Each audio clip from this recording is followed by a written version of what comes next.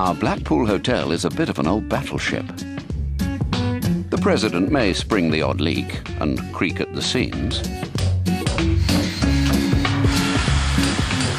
but it's now emerging from the financial storm that it has weathered for so long.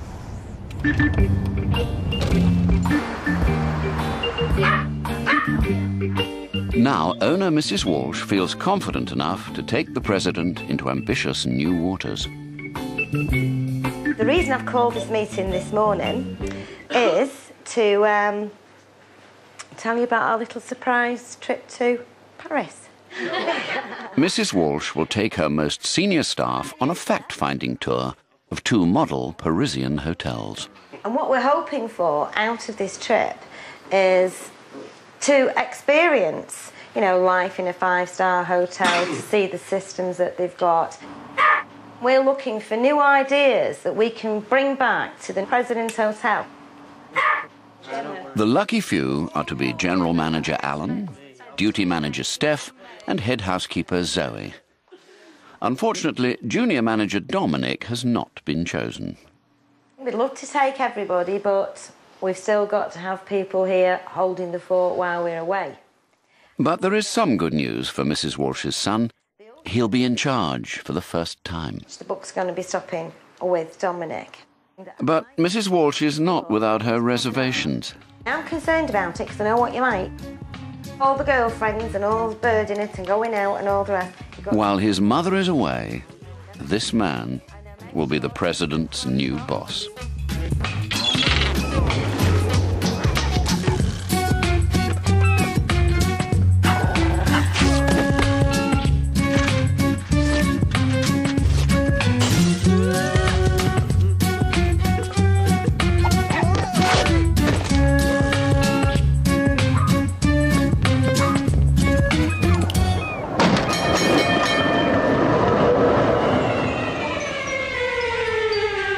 It's the night before the big trip. Alan, the unflappable manager, is undertaking some last-minute preparations. Je voudrais encore des cartes de visite. That's wanting more business cards. I'm looking forward to it. It's a long time since I was there last. I should think probably about 20 years or so. Yeah. Do you have a favourite city in the world? Blackpool. I'm interested to go to Paris again because it's a style centre. Tu es très belle. Je m'intéresse vraiment à toi. Meaning I'm interested in you. Je ne veux plus te revoir. I never want to see you again. Meanwhile, Zoe, the jolly housekeeper, has gone over to Steff's flat. The long-suffering duty manager has never been abroad before, unless you include Wales. Yeah. Not nervous?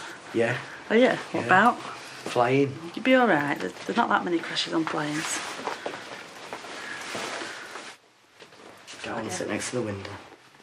Why, if you've not flown before? How do you want to sit near the window? So I can see when we're taking off and when we're landing.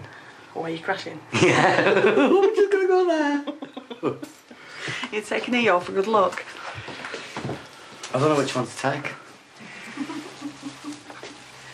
Oh, that one's nice. Party. Yeah, party. So have you really never travelled before? No. You've never been on a plane? Never been on a plane before. Never. I'm paranoid about going out of Blackpool. Are you? I hate being in different cities and places I don't know. I like my security around me and I like to be able to get home like that. Hey, where are we going? Hey? Mrs Walsh hates to leave her trusty sidekick Biggles behind. Who's that? Is that my little sweetheart? Hey? Who's that pretty boy there? Who is that? And who's this one? Is that Dominic? Is that Dominic? Look. Dominic's going to look after you while Mummy's away. Are you going to be a good boy for Dominic? Are you? Are you making sure now that I can't get any more things in my suitcase? Or are you trying to get me to close it with you in it? Hey, is that what we're doing?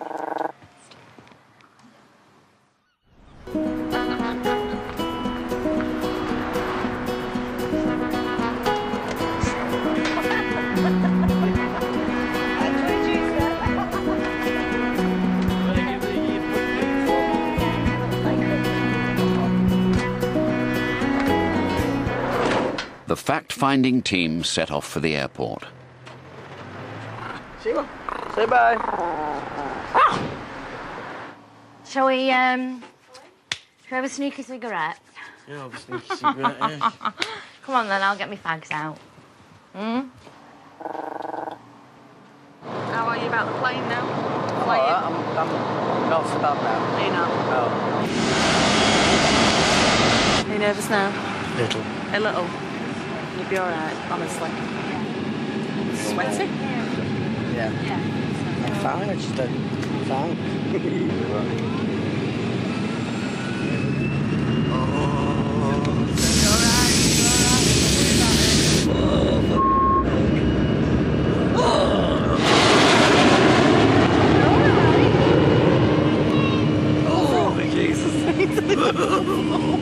Well, it's a beautiful view, I must admit, and we're just slightly turning now. Oh, my God.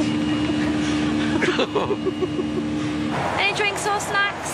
Well, a double brandy, a vodka,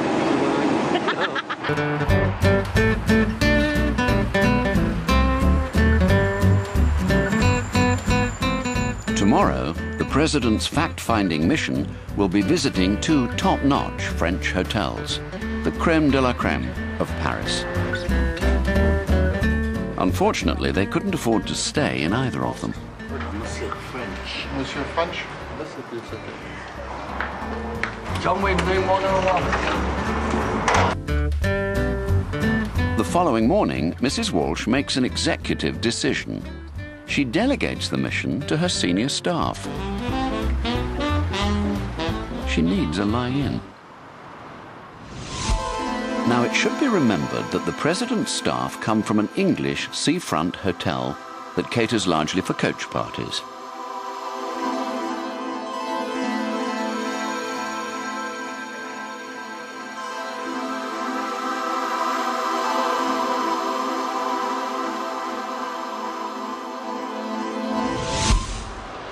Now, the team are about to visit the very latest in Parisian chic, the Murano. There's not a glitter ball in sight. Bonjour. Je cherchais pour Cyril. Pour Cyril, oui, bien sûr. Cyril. Alan, pleased to meet you. Zoe. Welcome to Paris. And Steff. Welcome to the Murano Hiban Resort. We'll spend a few minutes together and I will show you this place. It's a very wide place, except the color of the chair. We're going to meet our chef, Pierre Roger. So please, this is Pierre Roger, our chef. French there, yeah. Yes, French, very French, yes. The team are supposed to be picking up ideas to take back to the President. The executive housekeeper every night, she can put also different things on the bed. Today she put these flowers. We have 7 colors. So the first one is white. The second one will be pink. The third one will be green. The fourth one will be a lighter pink. The fifth one will be blue. The sixth one will be orange. The 7 ones will be yellow. All the lights are coming one after one, non-stop.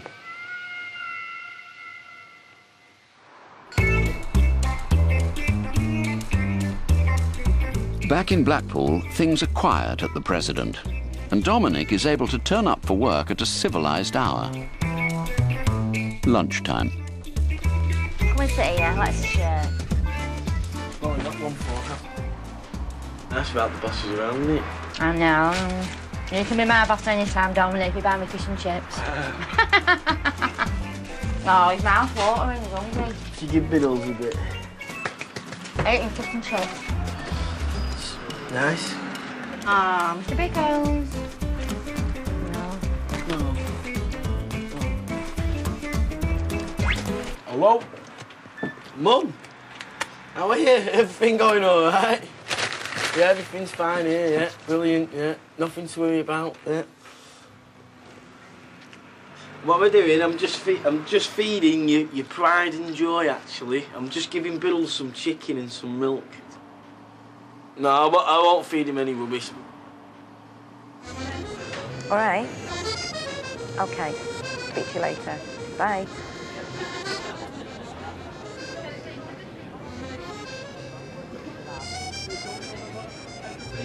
Poor little baby.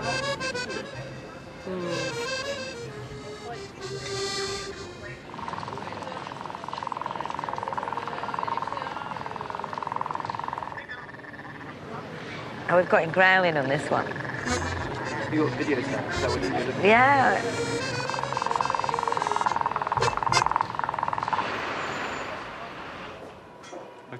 Cyril has left the team from Blackpool alone for a few moments to bask in the marvels of the Murano. What would it be like housekeeping on this? Oh, I would like to do it. Just touch it and you've got a fingerprint. You've got your fingerprint on the metal there already. Yeah, yeah. You've got to polish that off. Yeah. Oh.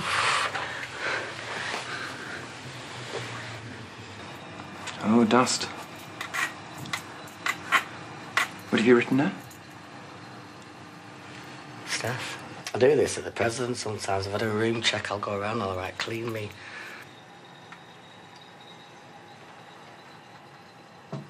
That's good. No banging toilet seats there. No. Why the quiet toilet seat with a loud flush? I can't understand that. What do you think? Not for you? No. No. It's all right, but... No, I don't Not like your it. taste then, Anna? No. No, I think it's all very lovely, but, you know, it wouldn't be my individual. choice. Yeah. I mean, you know, picture all this in Blackpool in the winter months when you've got 51 of these empty. Mrs Walsh might not be too happy to hear that there was little to inspire her team at the Murano. They'd better find something inspirational at the second hotel, the Maurice, or they could be up for the guillotine. Mrs Walsh, confident that her team are being suitably inspired, heads for the Rue de Castiglione. A top businesswoman can't afford to miss the opportunities that Paris has to offer. Do you know Rodolphe Menedier? No, I haven't ever bought any of his stuff before. It's a great French designer. Really? Yeah, very famous in Paris. Really rock and roll, old sexy. Right, so you think these look sexy then? Yeah, very. Look at your feet. It's beautiful. This is so rock and roll and so sexy. Do you think? Do you like them? Quite like You're them, so yeah. chicissime. Yeah. This is more classical. I like classical. I do You classical. prefer classical, okay. You look like an old movie star, you know, in Hollywood, you know. It's very sexy, very rock and roll.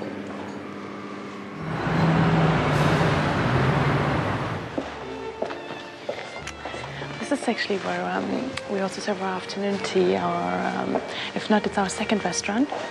This is the more casual restaurant. This was part of one of the expositions we had, and we kept them since we liked them so much. Get me here and the 3 kids in there. It's gorgeous, isn't it? Absolutely stunning. At last, the team from Blackpool have found something to inspire them. It's lovely, isn't it? Instead of every room being the same, as in our hotel, the same linen, the same curtains, etc. Here, Sabine is saying each room is decorated differently. Right away from the corporate thing, isn't it? Yeah. Yeah. Spotless. Oh, yes. With a jacuzzi, and you actually have the view to both sides. You can see Sacré-Cœur, that's part of the opera, and Invalides and Musée d'Orsay on the other side.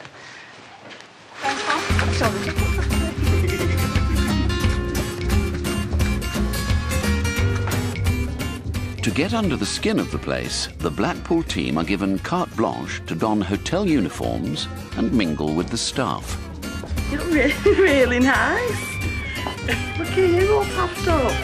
Can you play avec nous? There are 8 housekeepers, and chambermaid, they are 3 per floor.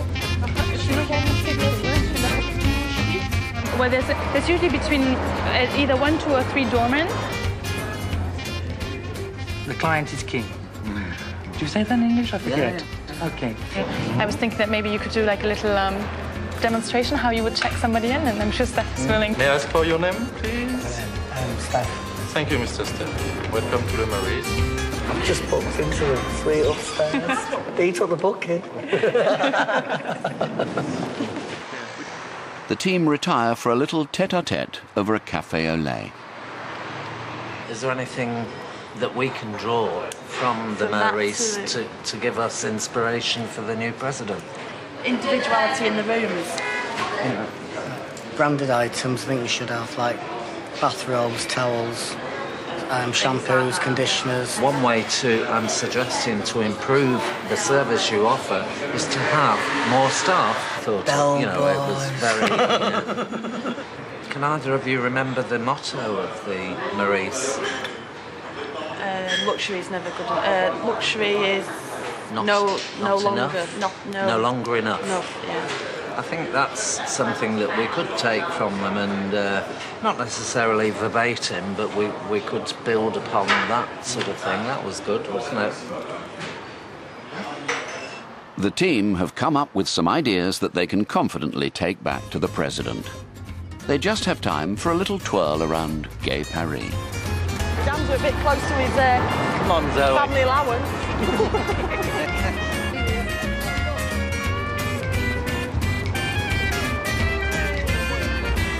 The tacky Blackpool.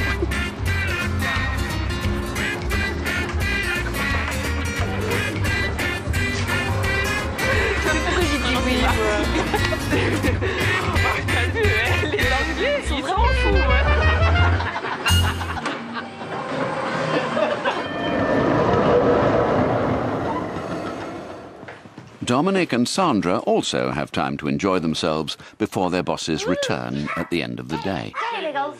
Hey. He's a good boy. Come on. Come on. What is it? Biggles. What is it? Biggles, get it. What? Come on. Hey. 10, love. No. Sorry. I don't think we'll make Wimbledon, will we? Who won't? I will. Come on. Sandra, is the dog there, are you? Is he there? Oh, the door's open. Oh my God. Biddles! Biddles! Where's the dog? Biddles! Excuse me, have you seen a dog? A little ginger dog? No? Have you not seen one? Biddles! Biddles, come on! Biggles! Biggles! Before the flight home, Mrs. Walsh has to purchase one more piece of haute couture. This time, it's for Biggles.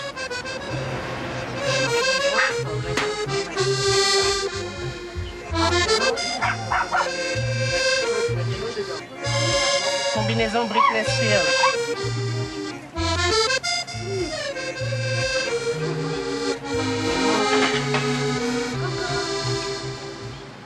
Mrs. Walsh has picked the perfect present for her precious pooch.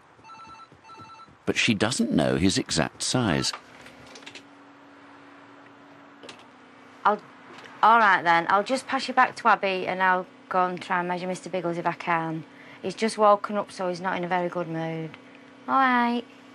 All right. Speak to you soon.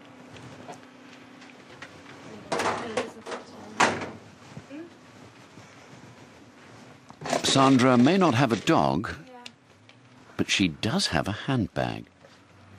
Oh no, she's just she's trying to just take measurements without.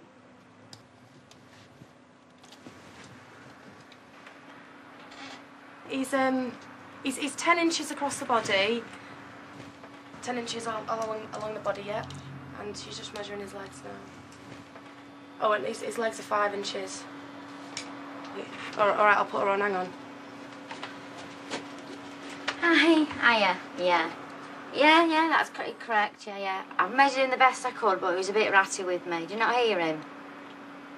Oh, yeah. Biddles! Mrs Walsh can't help enthusing about the present for her beloved Biggles. And it's got a nice red collar with a cravat. Oh, lovely! There's some little bows and claws and things. Yeah, I can't wait to see it. The team will be home in a matter of hours. George, have you seen the dog, Biddles? I've lost him. Has he not been through here? Hey, love, you've not come across a little Pomeranian dog, have you? No. In your travels, I've lost him. Your mum's going to kill me. Biddles!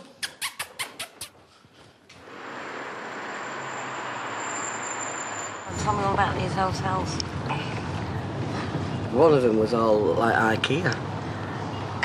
What do you mean, IKEA? It was all different colours and ultra. You mean the boutique hotel stuff?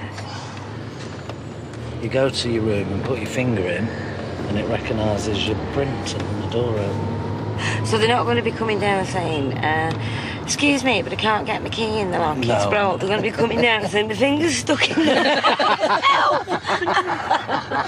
Biddles! Biddles! Biddles! Oh, I'm sorry. I don't know what to say. It's like, she's gonna kill me. Absolutely kill me.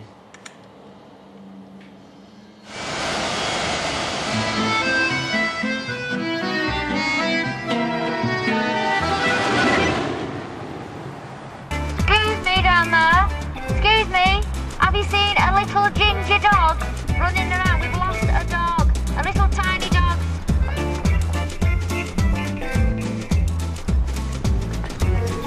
Yes!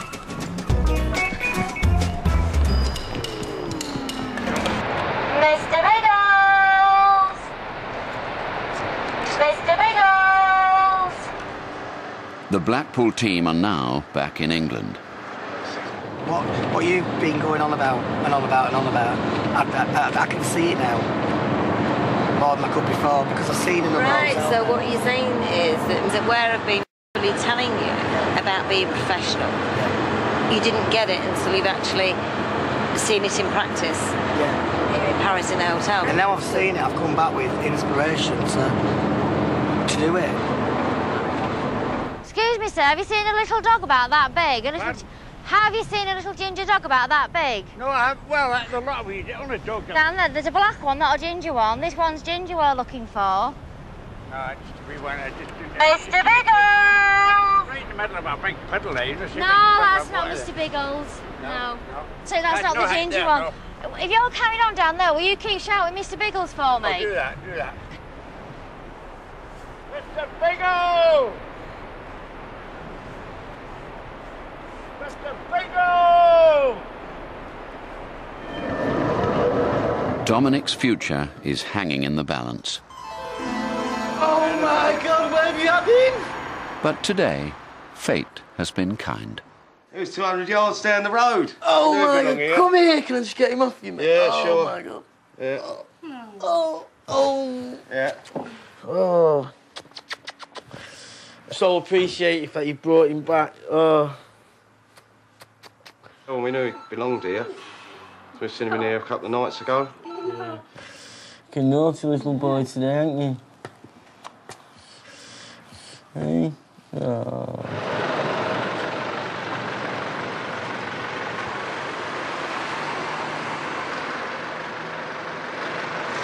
Are you alright, or do you want me to get your step? No, I'll be alright, thanks. Mummy! Have a good time? I'm alright, yeah. Alright, everything's been alright? Yeah. Where's Biggles? He's in here.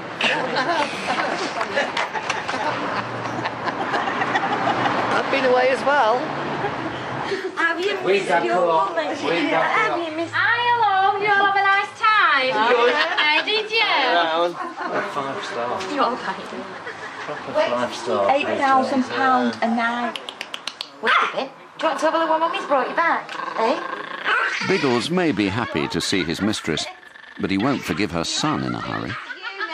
Mummy back and nobody's got to touch her. This for me. Thank you.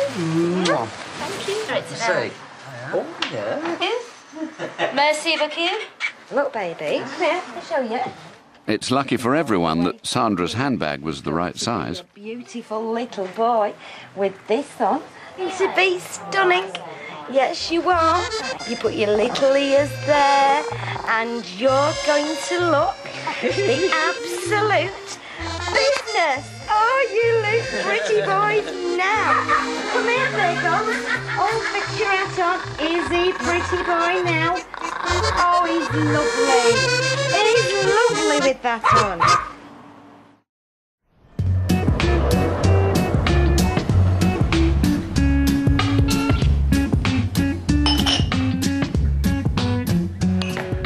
Life has returned to normal. The staff settle back into their old routine as if Paris had never happened. Until Alan gathers the staff for an important announcement. Good morning, everyone. How are you all? Good morning. Okay. Following the trip to Paris that some of us went on, Zoe, Steff, myself and Elizabeth, where we looked at some really top-line hotels, in particular one called the Hotel Maurice. They work with what is called a mission statement. Quand le luxe ne suffit plus, when luxury is not enough. I've been thinking about a mission statement for us here at the President. And so I'm going to reveal to you now, there's a nice word, reveal to you, a mission statement that we've come up with for the hotel. Da-da-da-da! When OK, in red, is not good enough. When is now. As we move this hotel forwards, as we move into another chapter of the President, OK will not be good enough. Yeah? What do you think about that?